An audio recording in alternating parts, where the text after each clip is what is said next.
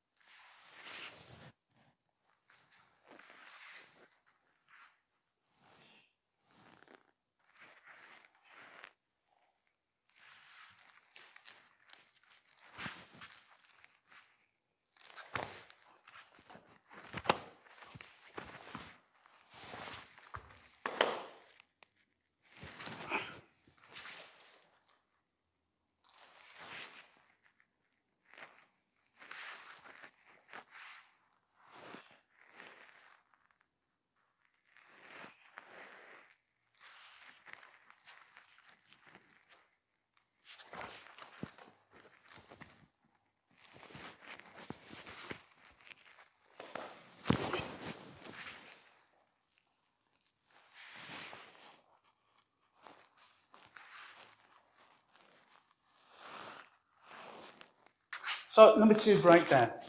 First of all, we did the karate with the kick, the shin. So first thing,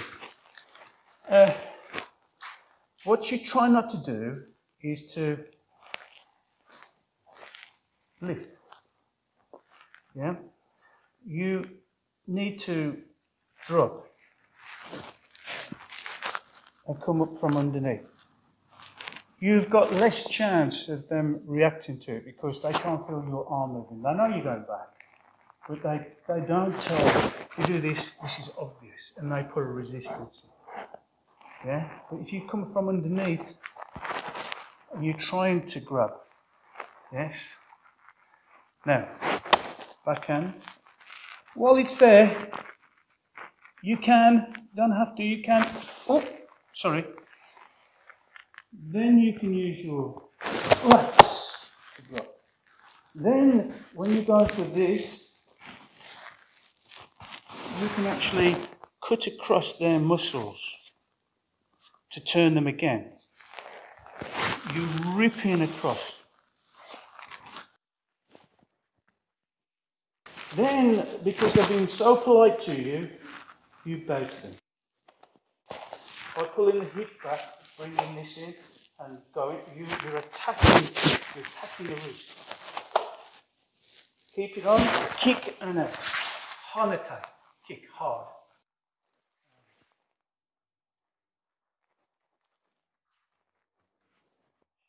Goshin Ho number 2. So this time we're attacking the rear hand rather than the front hand. Sensei explained this would be from drawing a sword. So Goshin Ho number 1, we're actually attacking the hand that draws. In this one, you would be attacking the hand that holds the saya. And the drawing action is the hip going back to allow the sword to come out. So we're attacking this hand so the saya can't go back to draw. So that's the basis of the technique. Again, very powerful wrist locks. So feedback to Tori, it should again feel like this constriction, ever getting tighter, not loosening off.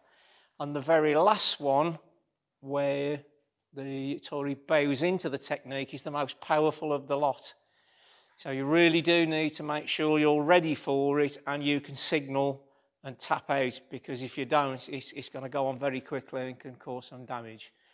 So again, Tori's point of view, not a great deal going on, but you need to, from Uke's point of view, not a great deal going on, but you need to feed this back to Tori.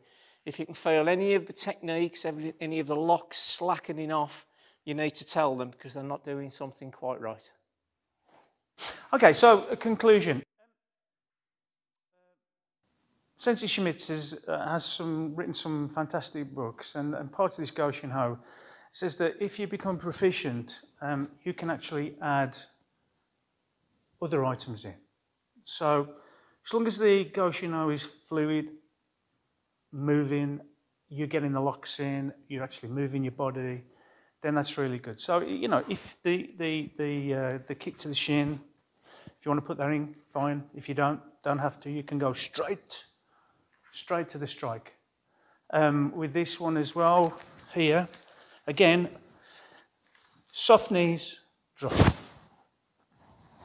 Yeah, soft knees, drop. Same time as you turn your body, hit. So, very important not to transmit that you're moving, but so practice, just try not to move this hand, but to get low and to take. Yeah, try and get low and get the movement from underneath rather than it coming up underneath. Yeah, so then you're not telling them what you're doing. You're not going for the grab, because they'll either reject it, so they'll let go, which is good, or they'll put even more force into it. So you want to try and do it so it's undetected. It's a ghost technique. Yeah. Again, play with the some of the pressure points that you can find and you can use. Yeah, if you're there, you know, think about what you're doing with your body. Don't just limit yourself. Play with how their body works. Yeah. So also remember to try and cut into the joint. Try and get to the extremities of the joint.